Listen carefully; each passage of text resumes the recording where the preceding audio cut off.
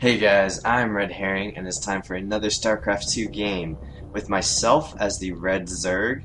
Yes, I am off racing as Zerg against ixiOn, or ixiOn, the blue Protoss. Now, this was not played on ladder. This was in fact a custom game, and ixiOn here is actually the student of Minigun, Complexity Gaming Minigun. Yes, him. As I'm sure many of you guys know of him, he has competed in various tournaments. He's definitely a pro player, and he actually needed a Zerg player to fight his student, and so I volunteered for that. And so Minigun is actually watching this game, or watched this game as it was being played, and kind of helped the student out. So yes, I'm casting this because not only that, but I needed a good Zerg game where I thought I did okay to cast for you guys. I know I casted the Terran game earlier, so time for me to show the Zerg players some love here. Now, if we look at the map, it is Zelmaga Caverns, and it's actually the tournament version, MLG version. So it does have a supply depot here, and this is just to stop Protoss players from pylon blocking a Zerg player. That was pretty much the only reason they stuck these supply depots down there. So I believe that is the only difference here. Yeah, I think that's the only difference here, as opposed from the MLG version as opposed to the ladder version.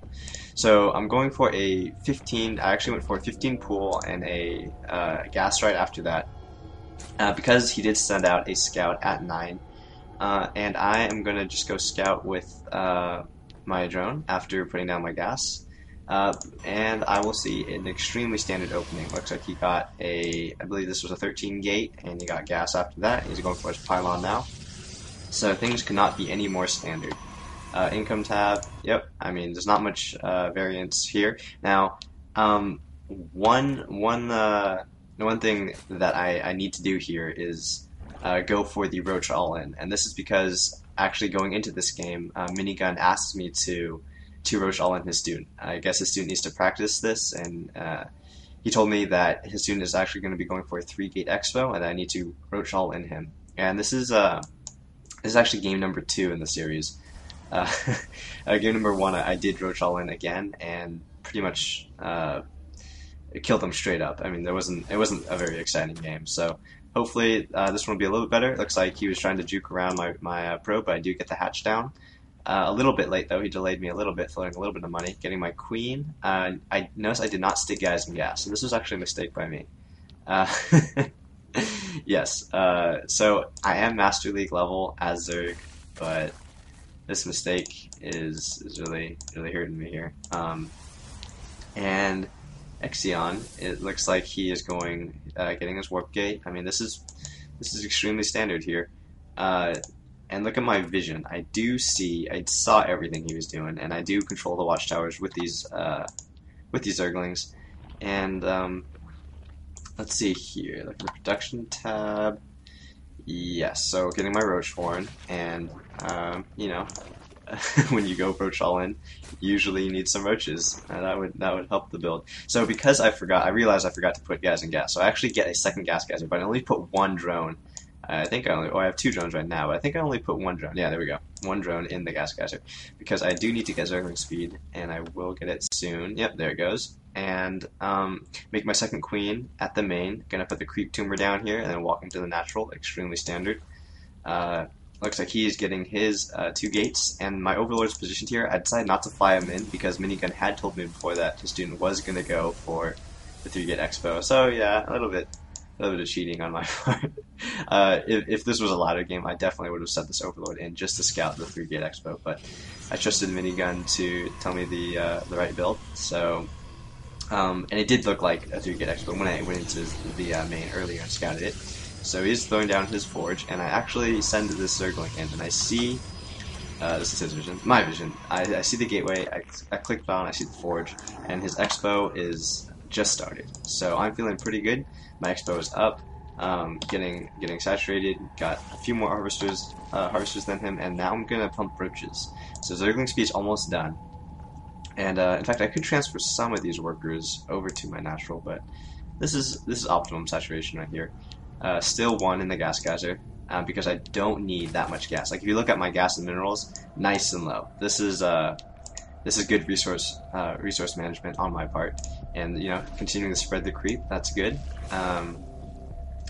And I am a little bit supply blocked, but I think I am making, yeah, my overload's almost done. So, and this is so many sentries. He has 7 sentries, so that's good by him. He really needs to scout though that my roach all-in's coming, because he didn't. Okay, besides his initial scout, I always like to scout. As soon as my nexus is done here, I like to send a probe out, just to take the tower, just to see if there are units coming, so I can have time to throw down cannons. And he's not doing that, but he does have a lot of sentries. But here I go.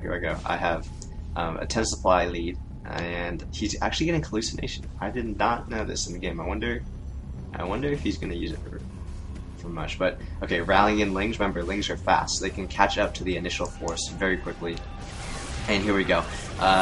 Yeah, the Zerg was blocking them in, and I actually flank with my Zerglings. Great, I'm making him waste force fields, attacking with my lings. He really needs to force field these Zerglings off. They're doing so much surface area to kill his sentries. I've killed so many sentries. Need to target down this cannon. That's what I'm doing right now. Yeah, he's working in more stalkers, which is good because stalkers do a lot more damage than sentries.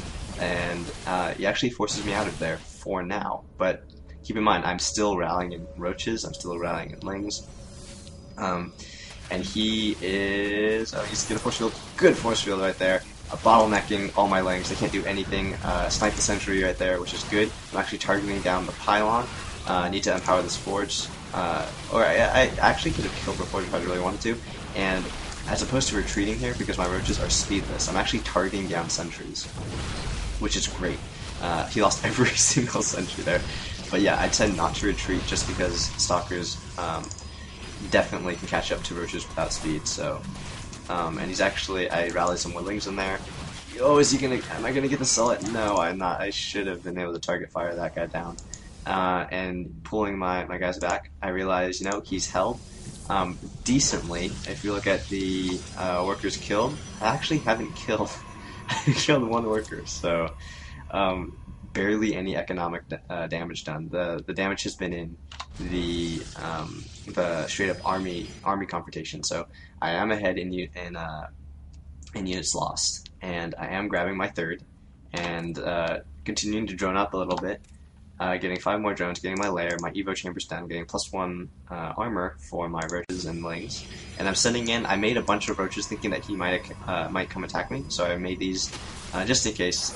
I'm not exactly positive on the timings for Zerg, but at least it's against a Protoss player. So because I play Protoss, I can kind of know when the Protoss timings are, and I can play Zerg in a way that takes advantage of that, because you know, I'm so used to playing as Protoss that playing against Protoss really isn't that. I mean, I know the timings well enough so that that I can make good judgments based on what I see here. So I am getting a Hydralisk den because I know in my mind that he has 4 gateways. Not know in my mind, but I know he's going to go for a Robo, just because. Seeing all my roaches, I think I forced him to go Robo, and I notice I haven't actually scouted this. Yeah, I haven't scouted anything, any tech. I haven't moved an Overlord in or anything, but I just assume I'm gambling on him going Robo. So I am going Hydralisk, and there he goes, Robo. And so I'm going Hydralisk here, and Roach Hydra, like the staple of the Zerg Zerg ground force, and kind of fell out of favor, in favor of the Roach Corruptor, and then Roach Infestor play. But I really do like Hydralisks. I know they're not amazing, but they're definitely decent. And look, my spot on injects actually not spot on at all. Wasted 23 energy on that one. This one's wasted a little bit more, but overall not too bad. Notice how I hotkey all my queens to 4, and then my hatches as 5, so I can kind of use the backspace method. Which takes you to every base, and then you can inject with my queens. And there's several methods to doing injects. That's just my personal method. But yeah, there's the inject on there, inject queen, inject. There we go. So getting Hydralisks, and they have +1 armor now, and broke down these rocks, If you noticed earlier, he actually scouted with hallucinations, so this is the vision here. He sees everything. He sees what's going on. He sees I did get spores because I thought he might go Dark Templar, or like some Void Rays or something like that, and he didn't. So these are kind of unnecessary right now. But again, I've just been ecoing up pretty well. We're actually even in harvesters right now, but I do have a third base, so that is giving me, yeah, could saturate that more. That's okay saturation. This is decent saturation too. So he's actually oversaturated on these bases here. This is super oversaturated, but he is getting his third, and I actually scout this with my leg, so I know the exact timing. So I'm feeling pretty good. This is my vision right here. I mean, I am doing pretty well in controlling the whole map. I have overlords, like pretty much everywhere on the map, so I can see if he's coming with like Warp Prism Harass or Stargate units or anything like that. I'm ahead in 42 supply ahead. I'm pumping out Hydros, 10 Hydros on the way, and 68 harvesters to 64. So things are looking okay for me. I could, I have good spending. You know, my money's nice and low. You don't really want to be above 500 in any of these categories unless you're on 3 or 4 base. And as I say that, I kind of reach that. But I'm getting an Overseer now, and that's because I do spot this Observer. I see this sitting here. If you look at my vision, I can see that little blur. I don't know if you guys can tell there, and I snipe it down there, but I could see the little blur in the minimap. So I am going to take that out. I'm floating a bit of gas now, and so I'm actually going to go for... oh, I remember this. So this is actually a mistake on my part. First of all, I didn't get a infestation pit, so I can't get hive tech.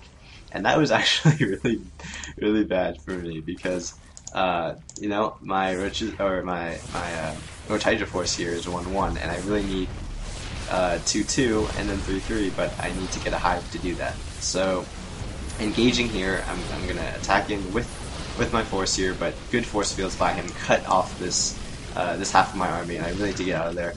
Scoot and shoot my way, pick off that last lot there, and he actually, if he had like moved his sentries up this flank, he could have filled me in and killed everything, but he didn't. His upgrades are pretty decent, 1-1, same as me, but I am getting, I have double Evo Chamber, and I'm getting +2 Carapace, and it's about to be done, and then melee attack 1. So I'm getting my Spire here, and I realize, oh dang, you know, I'm floating so much money, I need to get off this Roach Hydra, Roach Hydra combination here. I need to get some hive tech units going. But I realized I forgot my infestation pit. So I am droning up some more, 74 drones now. Grabbing my third here. When am I going to throw up my infestation pit? I know I realized this soon. This is so late because I'm floating so much money because I don't want to sink it into units that that I don't need. Like, I want to wait for... Excuse me. I want to wait for hive units, but I realize, you know, that's not happening. And I see his force coming, so I'm just pumping roaches. And actually, this is a pretty formidable army here. Only 2 Colossus, but the sentries will be very key here. And even the Stalkers can do decent amounts of damage to my forces. So I'm rallying in guys. He actually scouts with the Stalker. He sees my army, and I need to engage out of the choke point. I need to get the surround on his forces, and here we go. Good force fields. Put those up the Guardian Shield. I moved these roaches in to try to snipe the Colossus, but they're not even in range. His Colossus are just barely out of range. He pulls them back even more. I am wailing away at the Stalkers here, but these force fields were great. These guys can't do anything. They're like stuck behind the force fields. Better force fields here. These were superb, trapping my roaches and hydras inside in range of the Colossi. But I was able, just with the numbers I had. I mean, I'm pretty much maxed here, and he's over 50 supply behind me. And I'm finally getting my hive. I'm rallying in so many roaches. Good resource management here. Could relocate some of these workers. I need to probably take the space. Oh, just as I say that, yes, I am going to take the space here. There we go. And he's actually getting his third here. And I see this. And so I was debating actually going Banelings here. Because I know how annoying it is to go to like Baneling drop this, and I know the Baneling drops were nerfed, as in they take more APM to execute now in the latest patch. But I actually sent a squadron of roaches over here, and I'm gonna He has cannons for defense, and that's actually really good by him. So I focus on the cannon. There we go.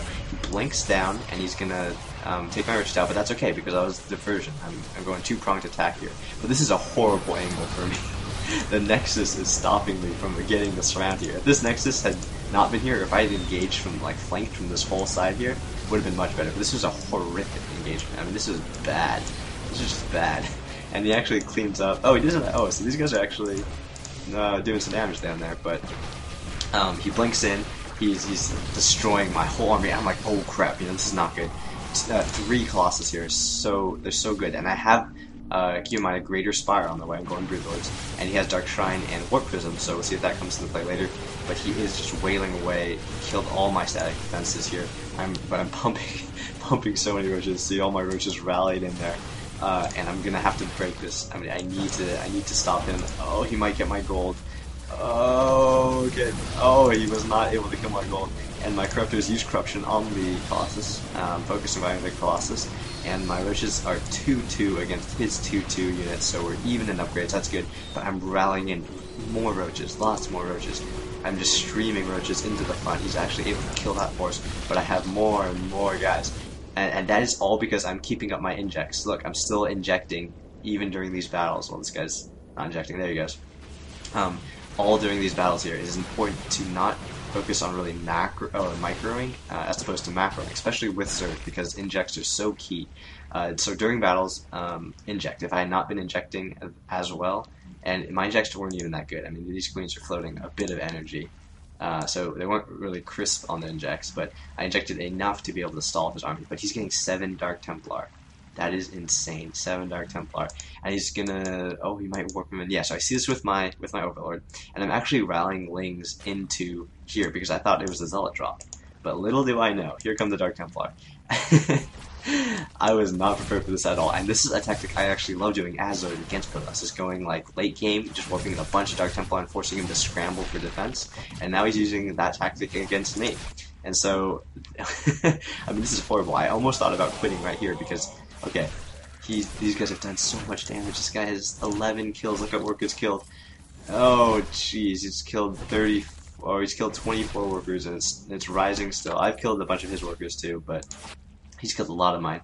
I rallied some Lings down here because I was going to go counter attack, but he actually snipes the hatch there. He doesn't know about this base, but he sniped like all my workers. My queen, he's killed.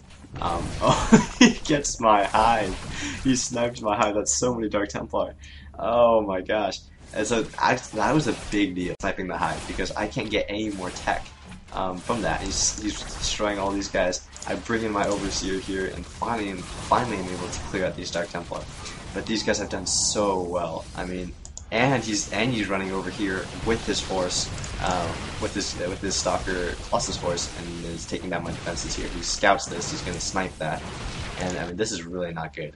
He has more Dark Templar all over here, and if you look at the income tab, he has killed so many workers, 27 workers, and he's like ahead by 20 workers, with like double my income there. So things are really not looking good. I am ahead in supply, but really, things are not looking too good for me. Now, if we look at the production tab, he's just pumping Colossus, and I realized, you know what? Okay, I was kind of in an all-in stage. I'm like, okay, I have 3 Broodlords. I'm just gonna push because he spent so much money on Dark Templar. I'm thinking he might not have a main army. So I snipe the Colossus. I actually run my roaches up to snipe the Colossus. My Broodlords are wailing away on these Stalkers, and these cannons are kind of absorbed from shooting Broodlings, and can't focus on my Hydras, and my Hydras are just ripping apart Stalkers. Hydras are 2-3, oh, that's so good. And my Broodlords are tanking the damage against these cannons. He has a Warp Prism with Dark Templar, but he's not using them. Oh, I'm actually gonna snipe the Warp Prism, snipe the Warp Prism, snipe the Warp Prism, Corruptors. I got to keep an eye on that. Nope, doesn't look like I will. He's warping in more Stalkers. I actually sniped the Nexus Epic Gold, which is great. And I run a Ling counterattack here, and I hold position.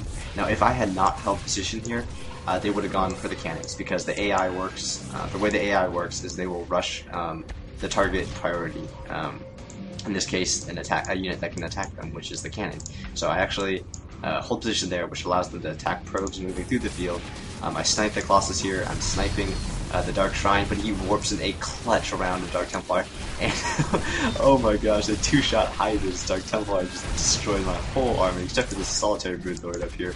And I realized, oh dang, I'm making more Hydras, but I realized, oh dang, that's so many Dark Templar in my base. And I actually spread out my lings here and got a bunch of probe kills. If you look at the workers killed, I've actually took out a lot of his workers there, so we're just sacking each other in the face like this whole game, just destroying each other's economy. I really need to transfer these drones away.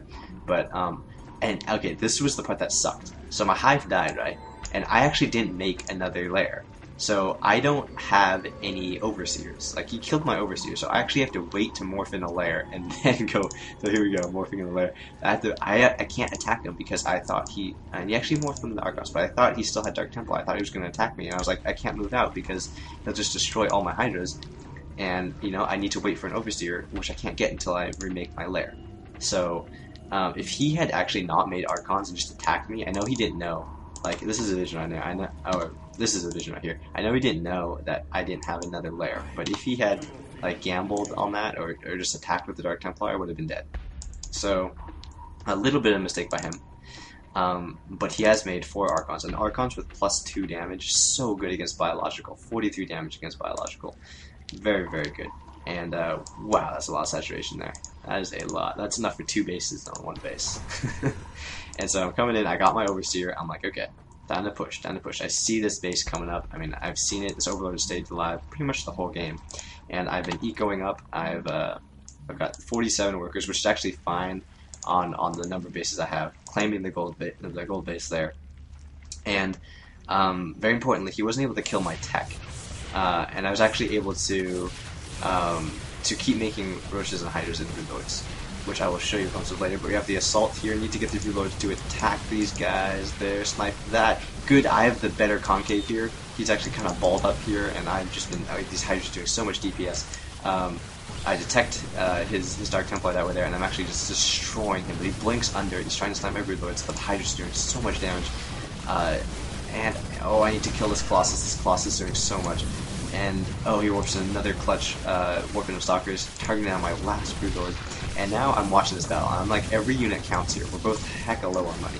And so I actually spread out my Hydras here to avoid splash damage from the Colossus. That was pretty pro.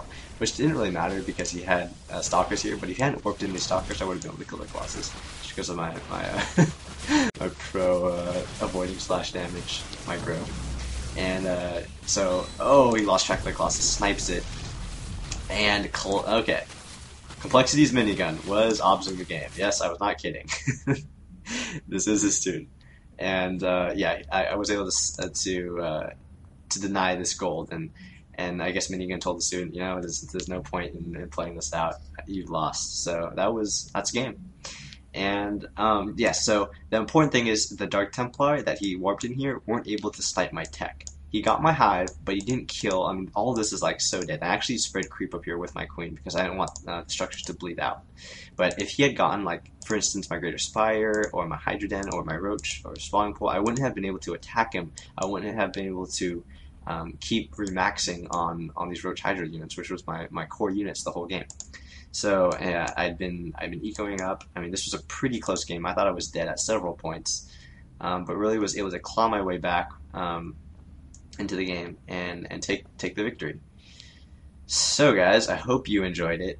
This was a Master League level game once again against Minigun's student here, and I thought I did a pretty good job this game. I know I'm not the best at Zerg, but it was a fun game. So comment, rate, subscribe. I will have more videos out soon. Thanks guys.